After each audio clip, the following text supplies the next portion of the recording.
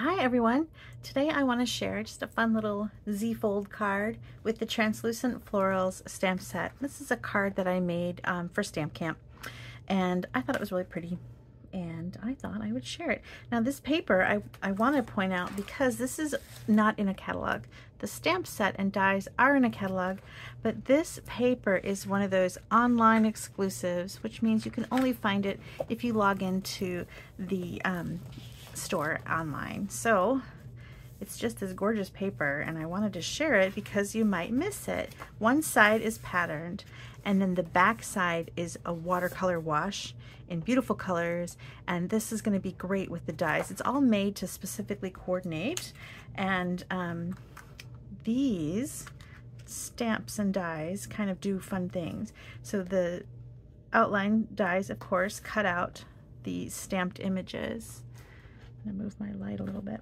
And then the larger dies here that kind of are solid, those cut out, you can cut out pieces of cardstock, vellum, patterned paper, and make beautiful flowers and layering these pieces together to make them. And that is what is intended for these really pretty watercolor backgrounds. So if you cut out petals and layer your cutouts, you're gonna get some really gorgeous looking flowers. So I want to show you this paper. So we've got this big pattern here with berry burst on the back, and then this is a floral, leaves, and on the back you've got pretty peacock, which I love. Okay, this is a different leaf pattern. The colors on here are parakeet party and pretty peacock, a little bit of yellow in there. Okay, this is that same pattern. On the back of this one, it looks white, but it's not. It's just a very, very pale wash. So, okay. And then you've got giant flowers. Gorgeous. And then this back here is more of a fresh freesia. And then here we've got that pale one again. Smaller floral. And on the back of that one is the parakeet party. And there's one more small floral, which I've used most of. It's a tinier floral. And on the back is calypso coral. So you can see you've got a lot of beautiful patterns on one side and just beautiful washes on the other. And I really like them. And because there's different like lights and darks in here, it's going to make beautiful petals, real natural looking flower petals, and so pretty. So anyway, this is the die set. This is the stamp set.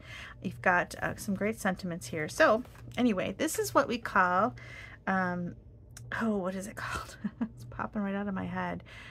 Distinctive stamps.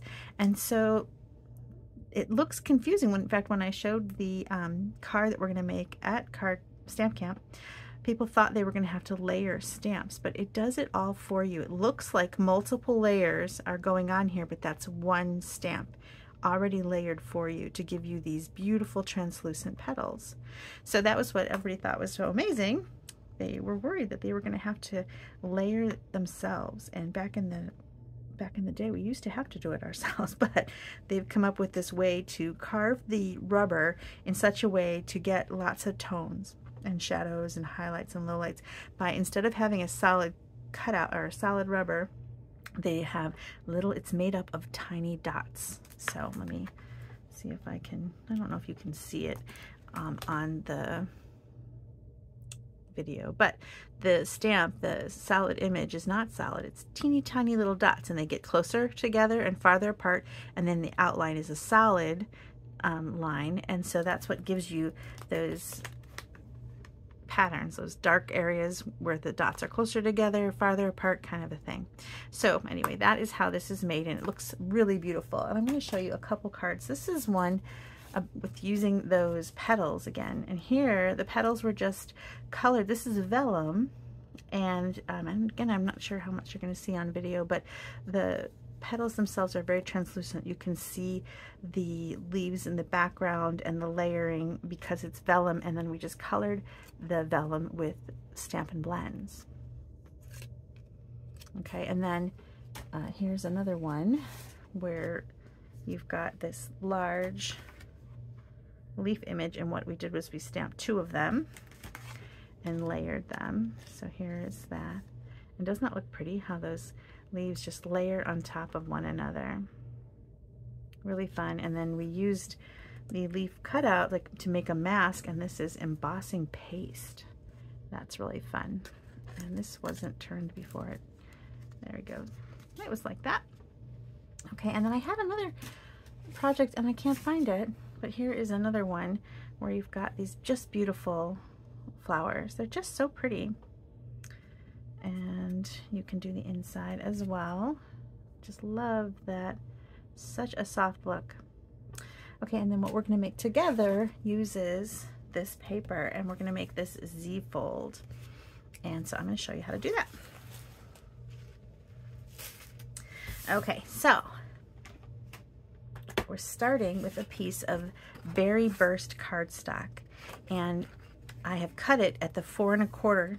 Cut the cardstock in half at the 4 1/4. Often I cut it this way, but this time I cut it long ways, and then I scored it at the 5 1/2, and then again one of these little areas at 2 3/4, and that makes this like Z pattern. So it opens like that. That's Berry Burst. So you've got 2 scores, 2 3/4 and 5 1/2.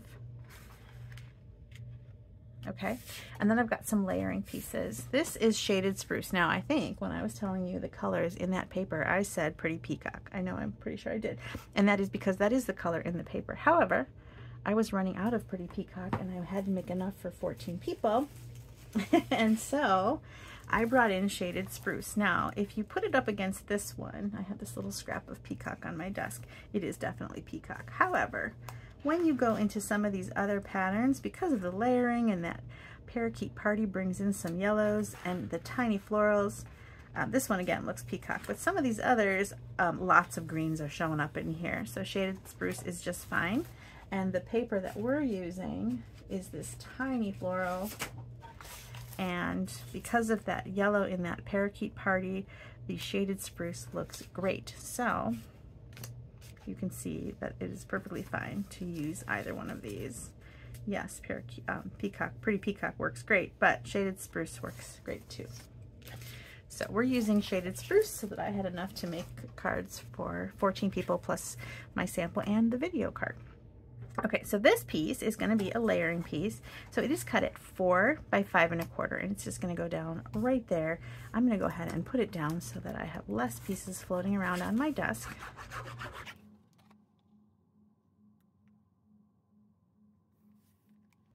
All right, now I've got another piece of Shaded Spruce that's going to go right here. And this one is cut at 2 1/2 by 4. So I've got 5 1/4 by 4 and 2 1/2 by 4.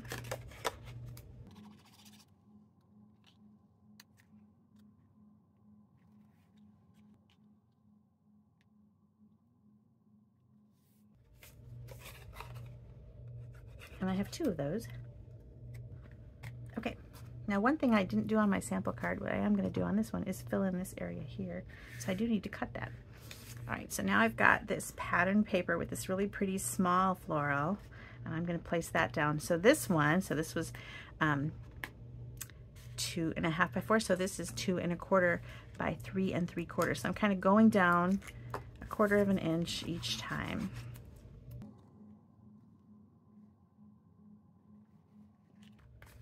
Okay, now I need to cut another panel for this, because when I was doing the samples, I wasn't thinking about adding the center panel. See, I'll show you really quickly. It's just blank. But then I thought, you know what? I'm going to go ahead and add it. So I cut extra of this piece, and I'm going to come in and I'm going to grab the one leaf pattern that was not so Pretty Peacock. This one I feel is definitely, I mean, no, this was the, where's that? No, actually, this one looks good on Shaded Spruce too. I really do think that Shaded Spruce, like this is definitely Pretty Peacock, but when you add that other leaf, this is the one I think works even better with Shaded Spruce. They both do, actually.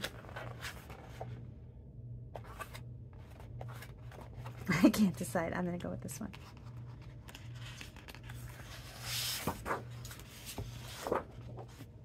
only because on the back of this one is this pretty peacock, which I love. Pretty peacock is one of my favorite colors actually, which is why I'm out of it. And on the back of this one, it's very pale, which is really pretty. I thought that might look good for clouds, like a cloud background. But anyway, I'm gonna use it for here.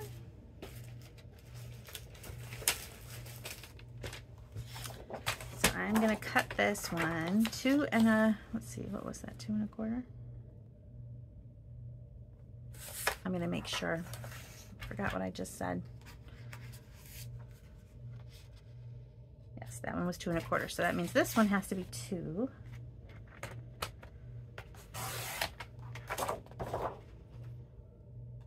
And what did I say it was? 3 3/4. So now we're going to be at 3 1/2.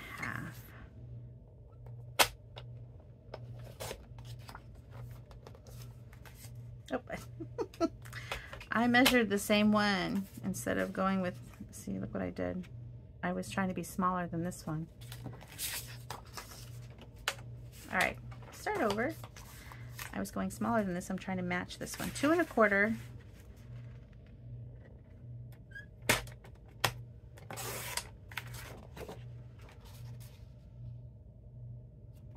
3 3/4.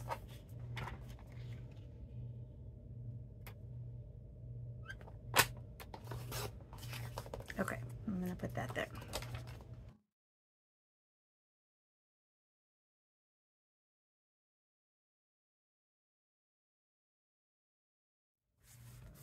And you won't see it on the front, but I just thought maybe it'd be fuller on the inside. Okay, so that is all my little non-stamped pieces are down, except I cut out this really pretty scalloped rectangle. This is from the scallop, let me show you.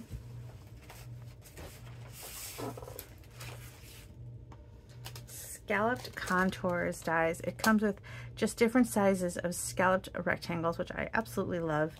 You've got a really fun scallop border too, which is great. And these two cut out images from the stamp set that coordinates with this. And I have to say I use it the majority of the time for these rectangles because they're just so great. Super great. Anyway, this is the 3rd largest size. And I cut a piece of shaded spruce to kind of go on top of it.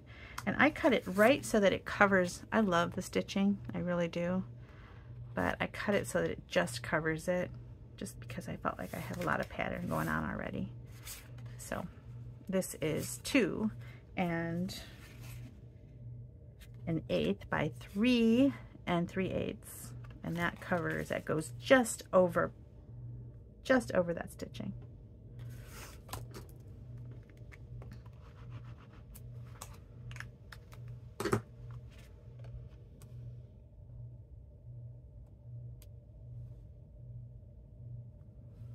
Okay, there we go. Now I'm going to do my stamping. So I have a panel in white that's going to fit right on here. That's not the right one. Right on here. So this one is 1 7/8 by 3 3/8. And that is going to be right here. And then I've got a piece of, and this one is 3 3/4 by 5. And that's going to go on the inside. Okay, so let's do our stamping. So this stamp set, like I said, has some really great sentiments. And we're going to use, I like this, that it kind of has the letters going, the words going down. So I wanted to use that one. That's fun. And I'm going to stamp my sentiment in shaded spruce onto the right side of this rectangle piece. Like so. And then on this one, I want to put just a happy birthday. I think that has been put away. Yes, it has.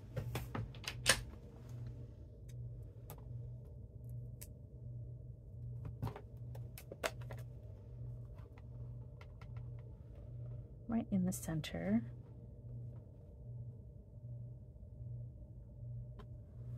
Okay. And now for the florals, I'm going to do, I kind of was looking at the images here, what colors did I want to use, and I'm loving lately that bubble bath. I'm not sure why, I just think it's so fun. And another good choice would have been the freesia or the coral, but I really love that bubble bath. So I'm going to do that on the inside, and I'm just going to put it right there. Okay, and then there is a little tiny floral center that I want to add. There. All right, that's my inside. Let me attach that.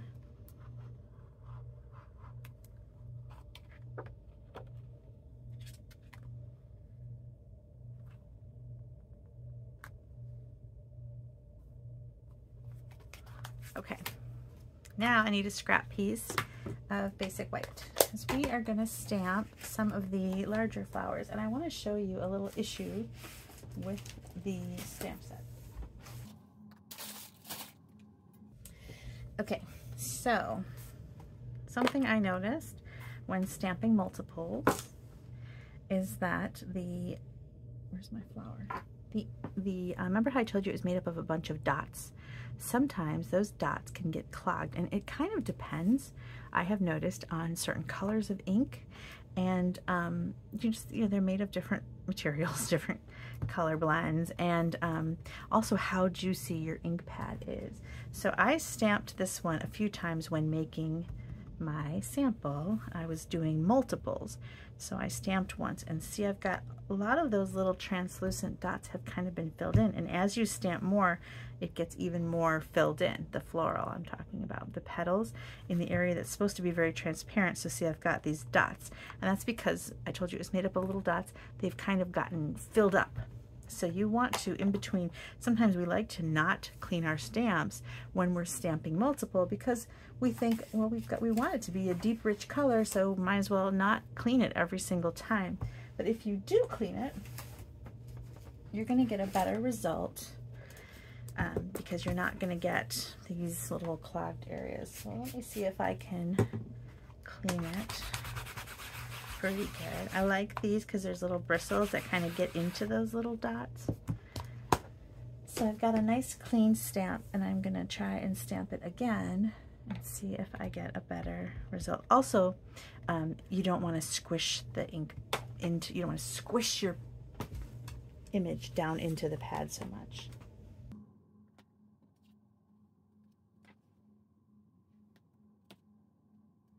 I can tell that I squished it because I can see the filled in areas. Let's see. Yeah. So also my ink pad is new and very juicy. So what we can do, if that's happening to you, you can try to lightly ink, and I think I'll get a better result there.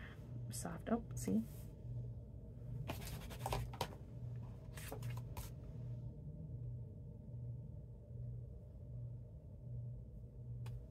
By not pressing down as much, I don't have as much of those little filled in areas. But another way to do it is to use a sponge dauber. When your ink pad is super juicy and you don't want to get a messy image.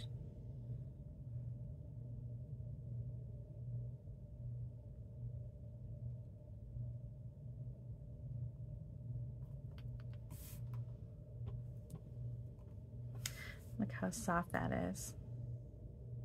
So that sponge dauber is going to be your friend. So here I've got a lot of my little holes were clogged up, and here they were just super soft. Let's do another one.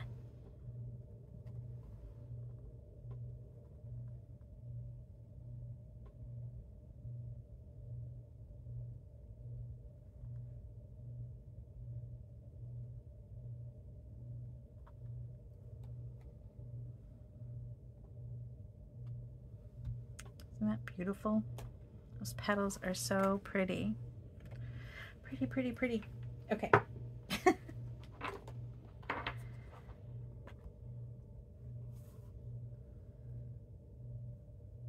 Oops. All right, I like that one. Now I'm going to do a couple petals, and this time I'm going to use Parakeet Party.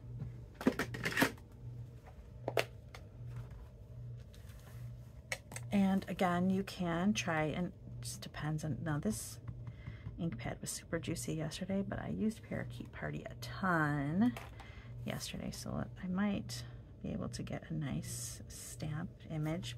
Again, I'm getting it full because my pad is very juicy. So let's do that trick with the sponge dauber. So I'm using a different sponge dauber so that I don't get pink in my green. Now, I don't have a sponge dauber for every single color. What I do have is a sponge dauber in multiple color families. Like I'll use the green dauber for a lot of greens. I'll have maybe a couple different greens because some of our greens are very dark, like Mossy Meadow or Shaded Spruce, and then we've got some that are very limey, like Parakeet Party or Lemon Lime or Granny Apple. So I've got a few sponge daubers that I use with multiple colors. And for example, the Berry Burst I'll also use with Melon Mambo. So you don't have to have a ton of sponge. Oh, I went too light.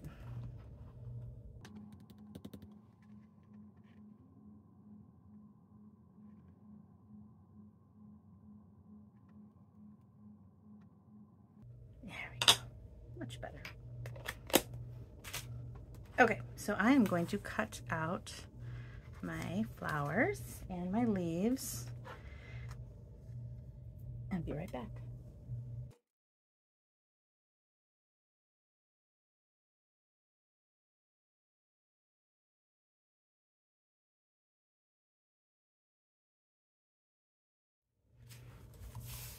Okay, now we're going to put it all together.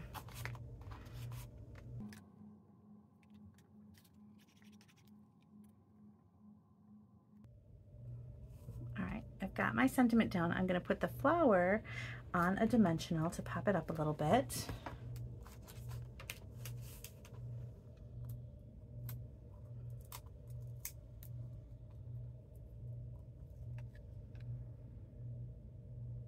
And then I'm going to tuck these leaves kind of behind.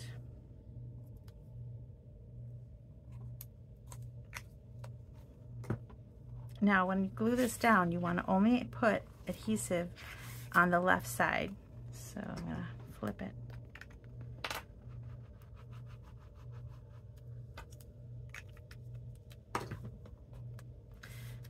And that way you don't accidentally glue your card completely shut. Try to center that. Okay, and then I also wanted to add a little bit of sparkle with some of these iridescent pearl basic jewels. Now, I love that the iridescent really picks up some of that pink. So it's really going to look nice on the Berry Burst. So I'm going to put a couple of these. I like to add a few different sizes. There. I think that's a really pretty card. So I hope that you'll try out a Z-fold card, and I really love this translucent floral stamp image. It's so great, so try that out. Again, here's a couple others. This is Melon Mambo. I had some red Poppy Parade that looked really great in Poppy Parade, and I can't find it. And then here is that leaf. Isn't that gorgeous? This is also Shaded Spruce. And then the dies. I just used the small flower, but you can, there's a bigger one too. This is this one here, these two. So imagine how much bigger this would be. Gorgeous. Thanks so much for watching. I hope you'll come back again. Please like and subscribe. Bye.